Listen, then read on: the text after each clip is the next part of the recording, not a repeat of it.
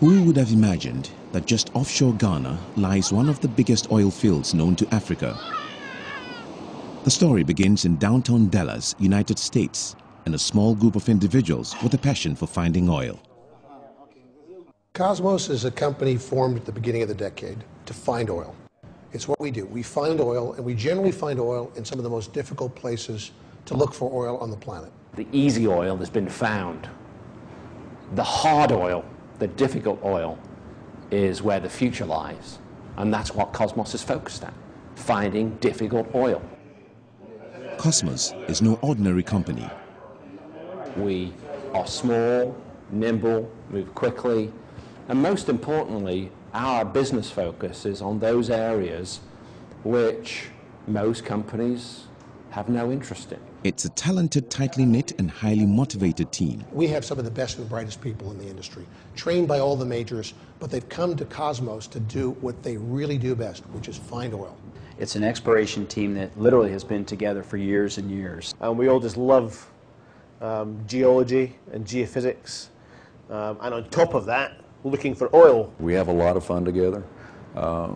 Everybody expects a lot out of each other, and everybody delivers.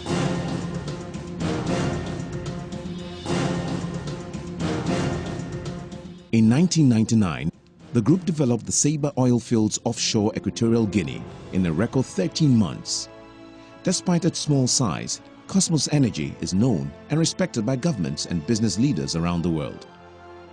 In 2008, they were named Oil Finders of the Year, and they are backed by two of the world's largest private equity firms, Warburg Pincus and Blackstone Capital Partners. But that's where convention ends. I think we're very good at what we do. We think independently, so I guess we are unconventional thinkers in that we don't follow the pack. Kosmos thrives on risk, and Ghana provided precisely the challenge they were looking for. We were looking for countries that wanted our skill set. And what Ghana, I think, recognized, and GNPC particularly recognized, was the expertise of the Kosmos team. We brought all those people, all those skills, that record for success in a high-risk environment that we had used in Equatorial Guinea. We brought that same team, that same skill set to Ghana. At considerable risk, for years, the biggest and the best in the industry had been looking for oil offshore. Over 80 exploration wells were drilled, and not one of them produced commercial oil. And when Kosmos arrived here in 2004, fortunes had been lost and the industry was leaving in droves. For us, what made Ghana very attractive was that there was numerous wells drilled, numerous wells that showed indications of hydrocarbons, oil and gas, but nobody had quite figured out what this recipe for success was. And for us, it was very, very simple. People had simply been looking in the wrong place.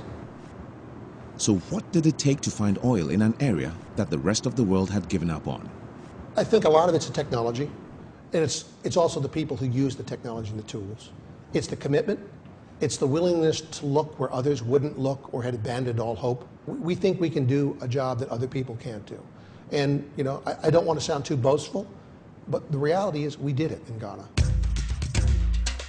It's all about the quality of information, he says. 3D seismic is, and it's not just the tool, it's the technician that uses or the scientist that uses it. It's a tool to see below the surface of the earth at depth. So in very deep water, it can see several miles below the bottom of the ocean, and it sends back sound waves. And that allows us to simulate a three-dimensional view of the Earth's crust. What you end up with is what we call a cube of data. And that cube of data starts at the seabed and goes down through the rock formations that contain the oil field and allow you to see the shape of the subsurface. And then what you do to understand that is you draw cross-sections through the Earth's crust. It's like a jigsaw puzzle. It's like a detective investigation. You have certain pieces of information and you're trying to put it all together. And by putting together this puzzle, we can figure out what sort of rock it is. Does that rock contain hydrocarbons? Are those hydrocarbons gas or oil? Or is it water bearing? There's a saying that we particularly believe that oil is found in the minds of great scientists or great geologists and geophysicists. It's not found on a computer terminal. So far, we've been lucky, and everything that Kosmos has drilled has been successful. The company's faith in Ghana paid off. In June 2007, Kosmos struck gold. It was an incredibly exciting time. We had been working diligently for 2 years by then. GNPC was right at our side. They had people in our offices working with us. Their hopes were high. Our hopes were high. It was clear to us immediately that this was not any ordinary discovery. In August the same year, they made a second discovery, and in January 2009, a third. Early estimates showed the giant Jubilee field could contain reserves of up to 2 billion barrels of oil, propelling Ghana into the major league of oil-producing nations. And not only has Ghana been blessed with vast quantities of oil, but with quality oil too. Everybody will want it because it's light, it's sweet, it's easy to refine, it's a good crude oil. The other thing it's going to do is it's going to command a high dollar when it comes to going to market. So Jubilee is just this combination of incredible place to work, an incredible reservoir to deal with, and a fantastic oil. It's just the best of all worlds, really.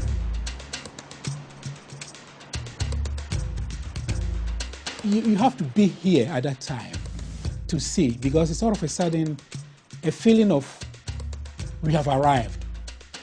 We have arrived. And personally, it was at the moment when I feel this is the industry I want to be part of. It has the potential and the opportunity to turn the fortunes of a country around.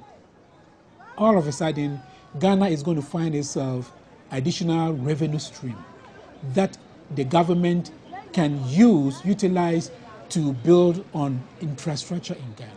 It can improve upon education, the transportation infrastructure, roads, hospitals, name it. So it's going to improve the life and the betterment of the average Ghanaian. And here's how. Firstly, Ghana owns 13.75% of all oil produced through GNPC. It then earns a further 5% through royalty, which increases to 15% based on the price of oil. This is known as additional oil entitlement. Add to that another 35% through corporate tax on the remaining profit. So even without including other taxes like VAT and NHIL, Ghana will receive well over half of all the revenue earned from oil. And this does not include the sum of $800 million to be earned from the gas delivered free of charge to GNPC.